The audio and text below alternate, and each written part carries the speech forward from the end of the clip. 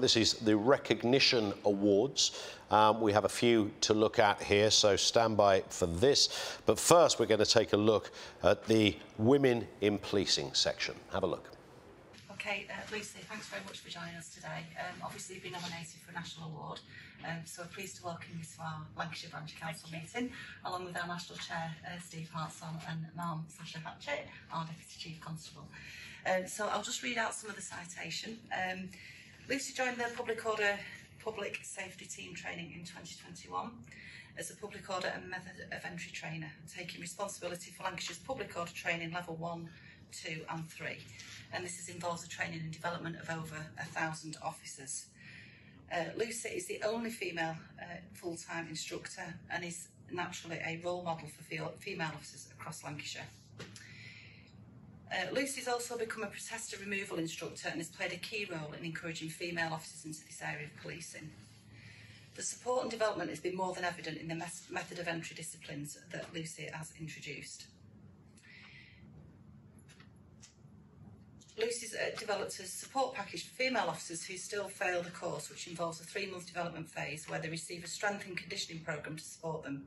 In the 3-month intervening period, Lucy also coaches female officers in the correct techniques to maximise their chances of success. This is sometimes done in her own time, showing how dedicated she is to coaching and mentoring female officers. And this work has been recognised nationally, including at the most recent PFEW Conference. Lucy is more than just a trainer. She's a coach, a mentor and a pivotal figure, not just in the training area but across the force. She's a role model for female officers and is regularly deployed operationally at events such as football and will support operations across the county as a method of entry officer and a protester removal operative. Lucy has certainly broken down stereotypes and inspires others to have the confidence to follow in her path. Not only has the above work directly impacted female officers across the force, but it has also developed the way in which the force approaches method of entry in general. As such, the impact is force-wide across all disciplines. All the work outlined above has undoubtedly made a difference to female officers. In particular, has made her the MOE discipline more readily available to all officers across the constabulary. Her work is innovative, groundbreaking and inclusive. So, well done, Lucy. Thanks very much. Well Thank you. Well done.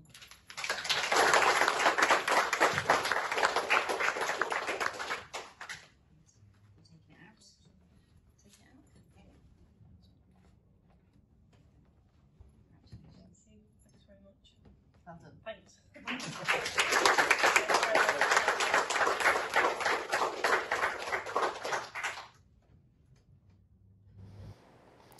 Big congratulations to Lucy. Now we're going to hand over to Ben Hudson. Ben, of course, is the chair of the Police Federation National Detectives Forum, who will talk us through the Investigator of the Year. Ben. Thank you, Ian. I'm delighted this afternoon to be able to award the National PFNDF Detective of the Year Award to a very worthy winner. It was a privilege to be part of the award panel and uplifting to be able to read the amazing work our detective colleagues up and down the country are achieving. This year's winner was the hands-down outstanding nomination. Laura Cors-Cadden is a detective inspector from Thames Valley Police, managing the local Reading CID team. Laura is a committed, passionate and highly skilled detective with experience across CID, PVP and CT. The team at Reading are the strongest performing CID in the force, an exceptional achievement given that Reading is one of the largest policing areas in Thames Valley, with a large, diverse population, including a university, a business community, a busy nighttime economy, and challenging and complex crime demands. The level of continued high performance is largely down to Laura's professionalism, leadership style, calm demeanour, and her professional credibility. Her team have complete confidence and faith in her ability to lead serious investigations, to make effective decisions and to support them to being able to deliver the best to the best of their abilities.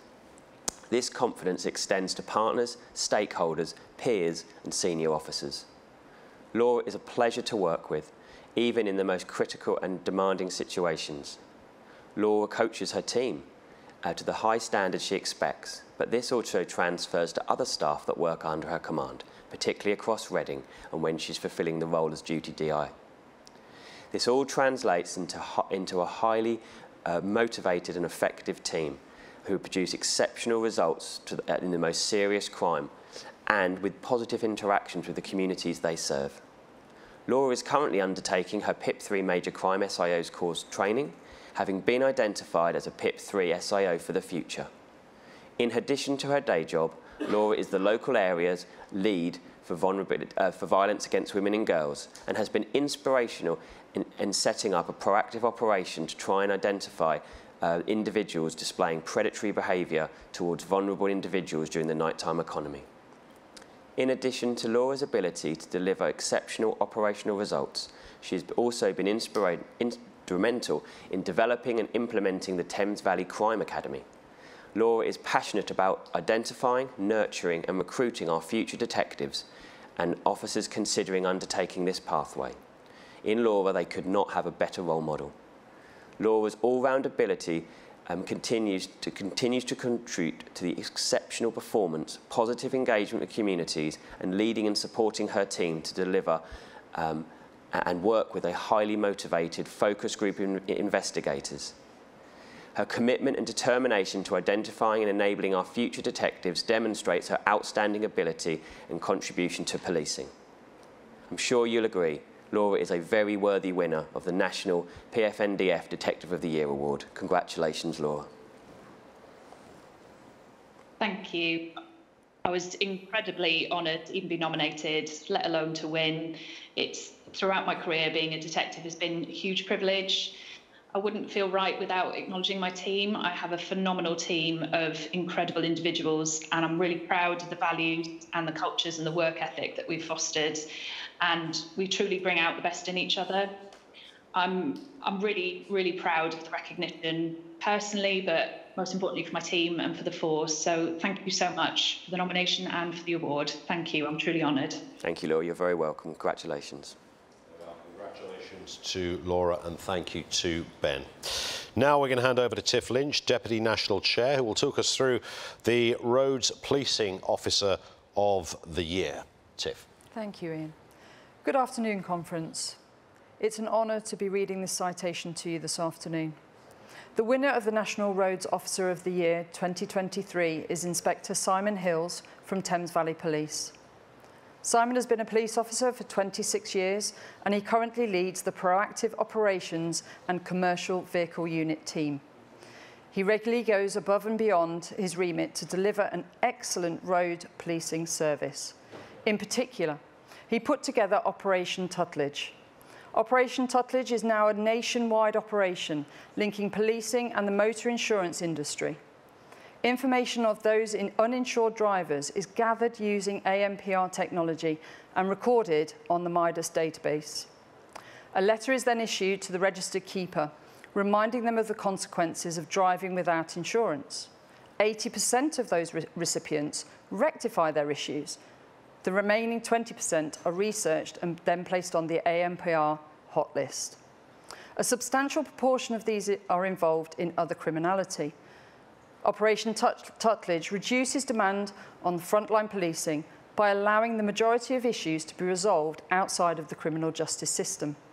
Furthermore, it provides intelligence allowing illegal drivers and criminals to be disrupted. This has an immense impact on police forces across the nation as the uptake has been considerable. Simon has faced the significant challenge of implementing this scheme against a backdrop of financial pressure and uncertainty. Roads policing was subject to significant cuts at the time of the introduction of this scheme, and the operation allows members of the public to rectify their insurance outside of the criminal justice system and providing intelligence allowing uninsured drivers and criminals to be disrupted. Unfortunately, Simon couldn't join us today. However, we will be presenting him with his award at a local event next month. I want to thank Simon and give him the many congratulations on behalf of the Police Federation. Well done, and thank you. Tiff, thank you very much indeed, and again, congratulations to Simon and our other winners there. Fabulous. We're going to turn our attention now to Medals for Heroes, something you might have heard about over the course of, well, many years, in fact. We're now going to welcome John Partington, National Board Member, and Bryn Hughes, MBE, who's with us. So tell us a bit about where this all started, Bryn. How did this all begin? For me, it started 11 years ago when I lost my daughter. And I've been looking at, for the last 5 or 6 years, some sort of official recognition from the state, if you like. And then I was introduced to John and the Police Federation. So we've sort of like come together to spearhead this campaign, if you like, and push it forward. Where is it at? What's the status? Because this is, and shouldn't be, but is clearly a journey. And you'd have thought this would be something that could be settled rather quickly. Anything but, it seems. We seem to be taking 2 steps forward and 1 step back, or pausing, if you like. We've had numerous support from dozens of MPs, from cross-party support. Recently, we've had full support from the Welsh Government. We've had full support from the Labour Party. We've had sort of recognition and support from the Prime Minister in PMQs, and we just seem to be at this crossroads that we're not sure where we're going next. And John, there's 2 words that keep coming up every time there's a conference, this one no exception, and that's the term no-brainer. Certain things in life you'd think, this isn't, you don't have to be a rocket science to work out, here's a good idea, let's do it. It should be that simple, but the world is full of bureaucracy and politics. Yeah, I think that's the problem. I don't think it's that people don't want to do it. I think it's the bureaucracy, particularly, I think, within the Cabinet Office.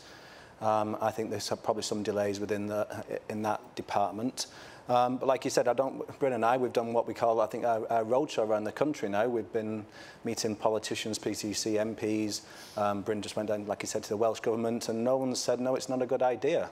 Yeah. So we just need to see whether we can get it over the line. Because nobody would say, I mean, you'd have to be a particular odd kind of character, wouldn't you, to say it's not a good idea? You would think so, yeah. Very strange response, that would be. So everybody is in agreement, but there are still hurdles in the way, it seems. Yeah, I mean, for me, we've got to accept that, like John said, there is bureaucracy, and yeah. We need it to be done properly and correctly. But it just seems to be, where is that sticking point? Where are we at with that sticking point, and what's holding it up? And I think if we knew that, we could understand that, then we could probably see the light at the end of a tunnel. Indeed. And what about the Federation's part in all of this? You alluded to some of it there. Well, we got involved kind of by coincidence. So I was doing a piece of work on behalf of the Federation around enhancing the Office of Constable, more around the Long Service Medal, and then around the state awards, the MBEs, which Bryn has now been a recipient of. Thanks, Sean. He's not mentioned it to people yet, but I'm sure he will do. And then the State Gallantry Awards, which a lot of people overlook, and people will know things like the George Medal, the George Cross. So I was doing a piece of work on that to see whether we could get some more recognition for federated members. And then just by chance, Bryn was doing a piece of work on getting something for officers who have died in service. And someone put us in contact with each other, and then we kind of ran from there, and we've been just trying to progress it now for over 2 years. Yeah. And that's how the Federation became involved in it. Is there a sense, Bryn, that you're almost at that final point where this will get the green light? I think sometimes you think so. Sometimes you feel that the messages we're getting from various politicians and from the government, and then something seems to pause it and hold it up. So, like we say, we're rushing forward. We're getting really ahead of ourselves, if you like, and then we're having to find out what's a bottleneck, what's holding it up. And John, I mean, this is about medals for heroes, but actually it's wider than that. I mean, talk us through what other recognition awards you're looking at as well. Like I just said, Bryn's agreed to help us work on the next. Obviously, it's multifaceted, the piece of work that we're doing. Obviously, this is the main piece of it, because when you lose a loved one, you want that formal state recognition. But there's also many acts of bravery that go on up and down the country every single day. We have our National Bravery Awards every year, where we've got nearly 50 very, very brave, heroic acts that take place. But what often's missed, and Bryn and I discussed this at the beginning, we were wondering, well, why didn't Fiona and Nicola get some kind of state gallantry recognition? Because it's posthumous as well. Yeah. And that didn't come. And we wondered, was that down to an educational problem with chiefs not submitting them? Was it down to the quality of an application if it went in? But we didn't really know, and it was very difficult to get answers on that. And we were looking to progress that for Nicola and Fiona, but we decided not to, and to go down this route instead, which is a very fitting award. Although we both think that they should have been eligible for a state gallantry award. So the next piece of work is to enhance that piece of work, to get more people up and down the country speaking to chief constables saying, this brave piece of work happened, we need to get this submitted straight away. So that was one area that the Police Federation were doing, and obviously the State Gallantry Awards as well was another one. But if we can now progress to the Gallantry Awards and get some of our brave officers recognised, that would be great as well. Because there's already some recognition, as you say, for officers that have fallen in the line of duty or officers that have carried out incredible acts of bravery. But these are very specific points, aren't they? These are very specific awards from the state that are relevant to exactly what you were just discussing there. Yeah, these are very relevant. What normally happens is people get like a chief constable's commendation, which is fine if it's suitable. But I think there's that lack of knowledge to say, actually, there are further awards that you can push for. You have to submit the applications and go through the right networks at government. But that should be happening on a more frequent basis. Yeah. Just a final point, Bryn. If we talk to you at next year's conference, are you hopeful? I think you may be holding one. I think there'll be something wrong if there isn't by this time next year. The national chair said last year at the conference, hopefully at next year's conference, which was this year, we should have that. So, and just how much that would mean to families like myself is, it's just immense. We have the Home Secretary's speech, of course, in just a couple of hours. Who knows whether there'll be something about it in there, but I know that there's, nobody's putting any bets on that one, so we will wait and see. John, good to see you as always. And Bryn, thank you, sir, for coming down. MBE, I should say at the end, just to get it in. John would let you know anyway. John was a knight of the realm, I thought, until today. Good to see you both. Thank you.